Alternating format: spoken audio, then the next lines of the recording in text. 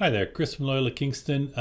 Google Docs I love, except the spelling grammar naturally isn't great. There's two things that we're going to do. First, we're going to go to Tools, Spelling, and we're going to say underline any errors. So it's picking up a couple errors for me. That's good. And then if I right click, I can make the changes to what it thinks it should be. They're not always right, but they give you some suggestions.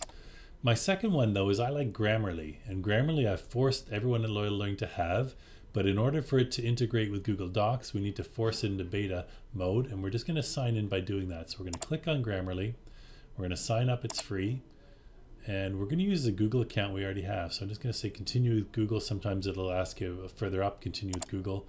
Because I'm logged into my Google Chrome web browser with this account, it's going to naturally pick up my username and password, so I don't have to worry about it.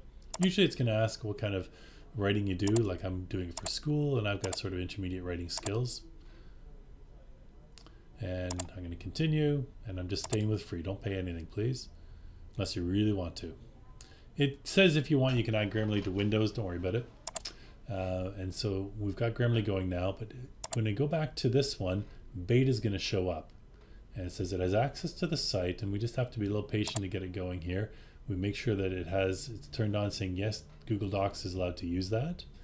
And it's going to, I just refreshed the page and all of a sudden it popped up here and said, do you really want to do this? Do you want to turn on beta? I'm like, yep, I do. And then it's going to identify errors again for me.